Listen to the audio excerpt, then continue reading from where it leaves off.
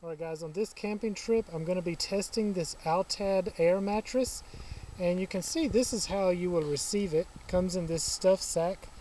You can see that it's way too large and heavy for backpacking. By comparison, this is my Thermarest air mattress that I use for backpacking, and of course I don't have it fully compressed. It actually shrinks down a little bit smaller than this. But here you can see, just for comparison, the size difference between the two pads.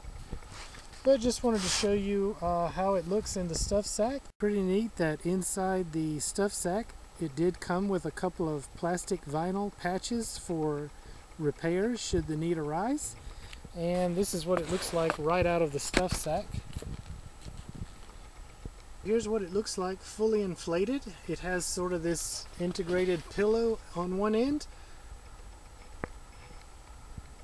And you can see it's pretty thick. And of course there's a valve for the main part of the pad, and there's a separate valve for the pillow section, so you can kind of customize how much air you need in it. So I'll be sleeping on this pad tonight, and we'll report back in the morning. Slept on the OUTAD air mattress last night, and it was actually quite comfortable pad. The integrated pillow was very nice, but I did have one major issue with it that I see it as a design flaw. I really don't know what they were thinking. The pad is too short. I didn't really notice it when I was setting it up, but as soon as I climbed in the tent to go to sleep last night, I realized that my feet were hanging off the end, and I'm not especially tall. I'm just average height, and if anything I'm on the shorter side of average height, and my feet were dangling off the end of the pad. So it was kind of a major detraction from sleeping, although otherwise the pad was comfortable. I think we will continue testing it, and maybe on the next father-son camp out I will let my son use the pad. For him the length will not be an issue, but in my case I just have a hard time recommending this product because of the short length of this pad, and that is something that you would have to take into consider before purchasing. Another issue that I had with the pad is with the stuff sack, not so much the pad itself.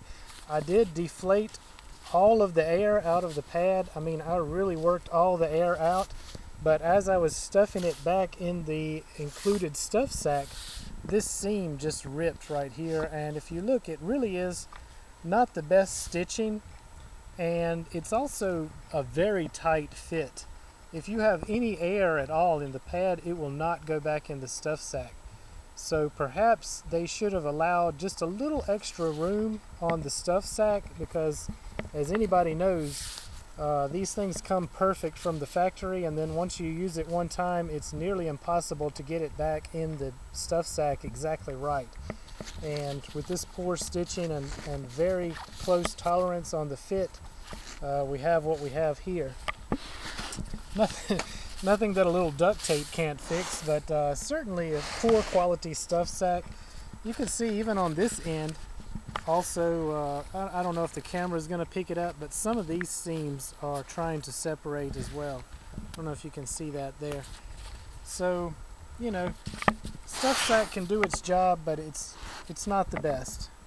That was my quick take on the OUTAD inflatable air mattress. I'll leave a link in the description below if you'd like to check it out for yourself. Thanks so much for watching, guys. As always, I appreciate all your views and support, and I'll see you on the trail.